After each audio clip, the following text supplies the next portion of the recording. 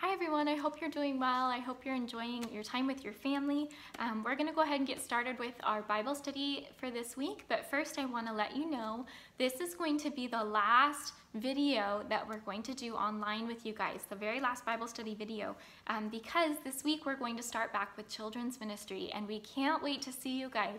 So beginning Wednesday night, we'll have normal Young Disciples classes out in your normal classrooms, and then Sunday morning we're going to do outdoor service with the kids. So all of you can sit with your parents through worship, and then after worship you will line up with your teachers and we'll take you to your spots outside where we can do Bible study together.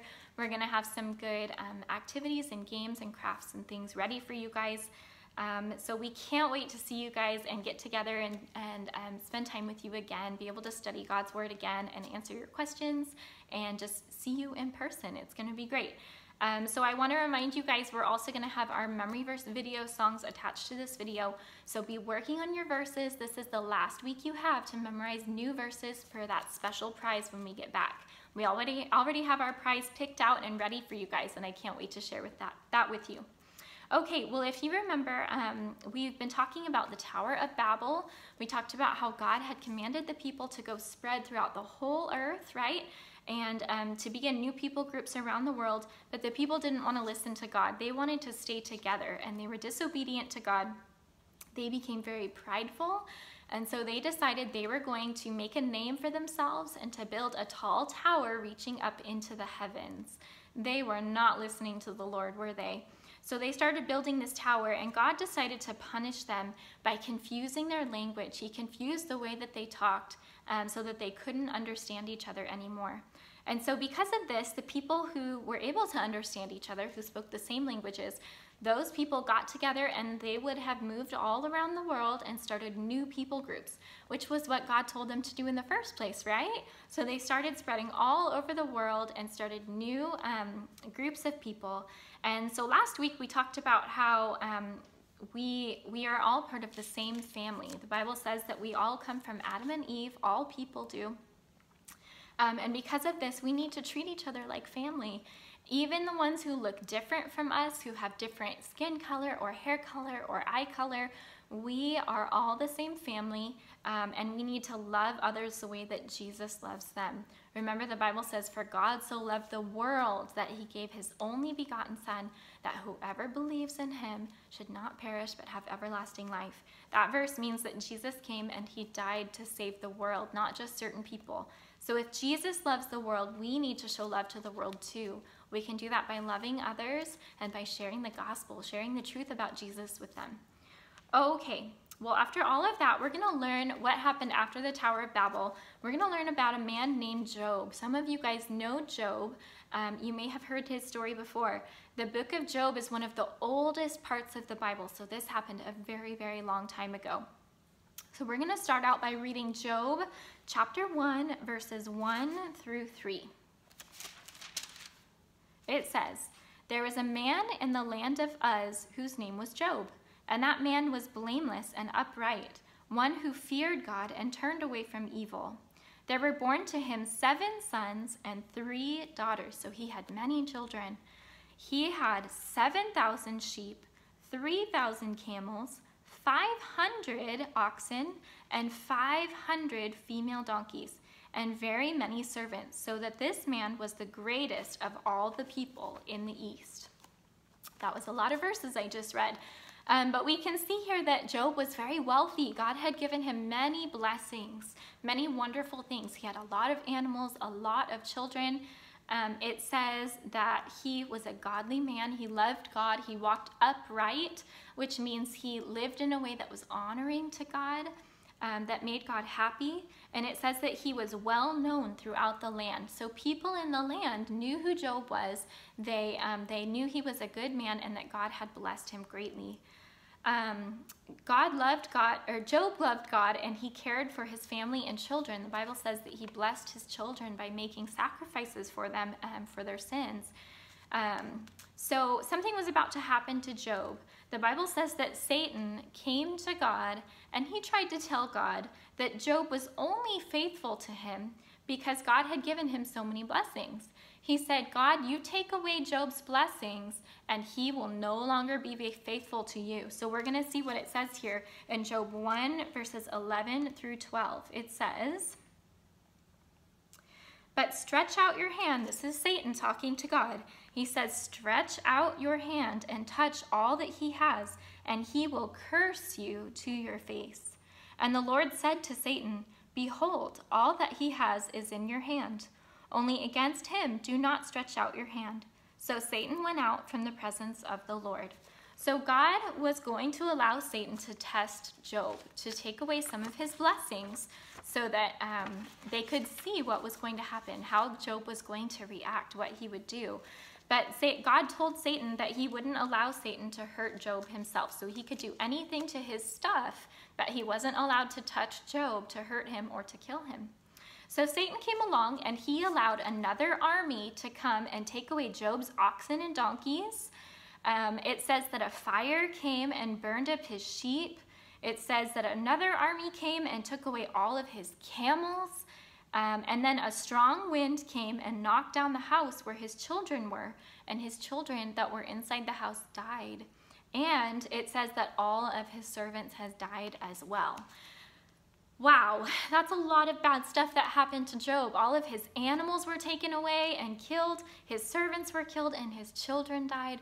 This must have been a very, very sad time for Job. Can you imagine? You would probably be very sad if that were you, wouldn't you? Well, we're going to see how Job reacts here. We're going to see what he does. This is Job 1, verses 20 through 22. This is just a little further than where we were. It says, then Job arose and tore his robe, and he shaved his head and fell on the ground and worshipped. And he said, naked I came from my mother's womb, and naked shall I return. The Lord gave, and the Lord has taken away. Blessed be the name of the Lord. So Job could have been very angry and blamed God for all the bad things that had happened to him. He understood, though, that God had given him all of his gifts and that God had the right to take them away. So instead of getting angry, he bowed down, and the Bible says that he actually praised God. He worshiped him, even though he was hurting and very sad. Well, after this, Satan went back to God, and he started trying to accuse Job again. And he wanted to convince God that Job would not be faithful to him. So let's see what Satan was going to say. This is chapter 2, verses 5 through 7. It says, this is Satan talking, but stretch out your hand and touch his bone and his flesh, and he will curse you to your face. And the Lord said to Satan, behold, he is in your hand, only spare his life. So Satan is telling him, well, you took away all of Job's things, or you allowed me to take away all of Job's things. But now if you touch his flesh and bones, his body, if you hurt his body, he's going to curse you. And God said he was going to allow Satan to test Job again. He said, only spare his life. That means don't kill him. Don't allow him to be killed, but you can touch his body. So this verse does not mean that Satan was more powerful than God. God is all powerful, and Satan only had control over the things that God allowed Satan to have control over. You guys remember this word. We talked about this a while back. This word is sovereign. That means that God controls everything. Everything in the universe is under God's control. And so God was in control of this whole situation with Job. He was allowing Satan to test Job, but God knew what was going to happen. So this all might seem really unfair to Job, but we know that God is wise and just. He always does the right thing, and we can trust that he knows what is best. Everything God does is right and perfect, and he never ever makes mistakes. So after this, the Bible tells us that Job's friends came along, and they told him that all these bad things must have been happening to him because he had sinned against God.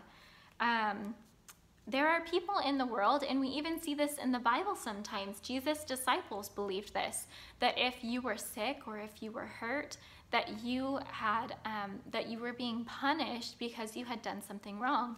And we know sometimes God chooses to punish our sin, but just because someone is hurt or sick or something bad happens to them, that doesn't always mean that God is punishing them. Sometimes bad things happen to good people.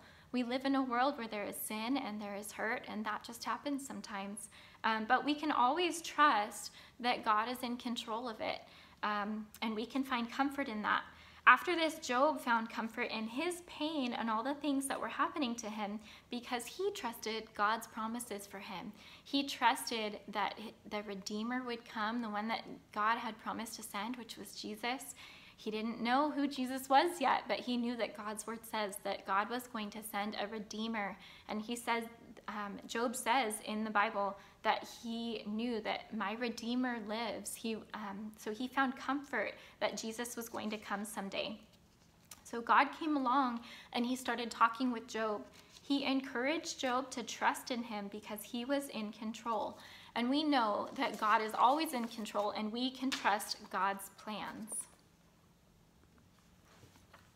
So through all of these terrible things that were happening to Job, he continued to trust God. He loved God. And so he found comfort in God's word and the promises God had made to him. So we're going to continue to see what happens next. This is quite a ways further in the book of Job. This is Job chapter 42, verses 12 through 13. And it says, "And the Lord blessed the latter days of Job more than in the beginning. And he had 14,000 sheep, 6,000 camels, 1,000 oxen, and 1,000 female donkeys. He had also 7 sons and 3 daughters." That was how many children he had before, remember? So we see that God actually doubled. He gave him twice as many animals as he had in the beginning. He had remained faithful to God through all of his testing. God knew that Job walked uprightly and that he would continue to worship him. He knew what was going to happen. And so that was why he allowed Job to be tested. And it no doubt brought a lot of glory to God. It made God very happy to see that Job had continued to trust in him and to be faithful to him. That must have made God very proud and very happy. Job continued to trust God through all of his troubles in life, and God blessed his faithfulness by doubling the number of his animals and his blessings. He gave him 10 more children, and the Bible says that he lived to be very old, and he lived a good, happy life. So we can trust that when we have troubles in our life, that we can trust God, and that God is in control. He knows what's happening, and that he will work it for good. Even when it doesn't make sense and we can't see what's happening, we know that God sees what's going to happen. God knows everything. He is in control. He is sovereign. He knows the beginning from the end. So we can trust God too. Well, that's the end of our lesson here in the book of Job today. I'm going to go ahead and pray, and I look forward to seeing you guys at church soon. Lord God, thank you for this lesson from your word in the book of Job. Thank you for Job's faithfulness and just his love for you, God, that he walked in a way that was upright and honoring to you. I pray, Lord, that we would live our lives in a way that's upright and honoring to you too, and that when we have difficulties come along, we can continue to be faithful to you, that we can trust that you are in control even when things seem hard and it's very difficult. We can continue to trust you and know that you have good plans for us, Lord. Please be with these kids this week. Thank you that we get to see them again soon in class and be able to study the Bible together soon. In Jesus' name, amen.